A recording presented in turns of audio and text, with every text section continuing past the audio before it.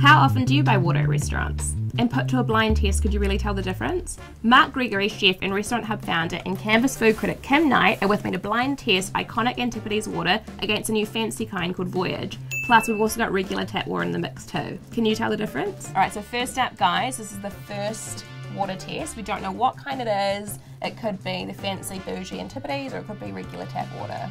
So should we give it a whirl? Okay. Let's do it. Tastes watery to me. Notes of dishwasher, pipe. Glass of water at home Yep. from the tap. A real It's palate definitely cleanser. filtered.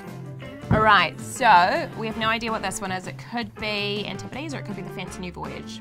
I don't even think I've ever had Antipodes because I'm poor.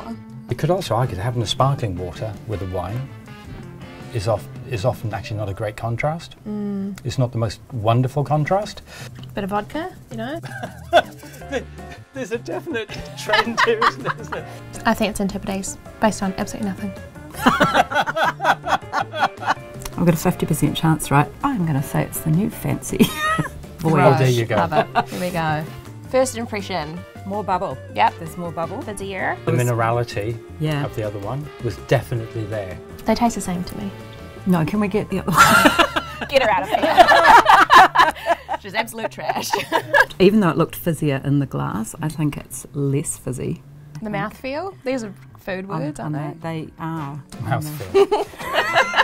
Should you be doing this job? Absolutely not. Oh. I think we knew that.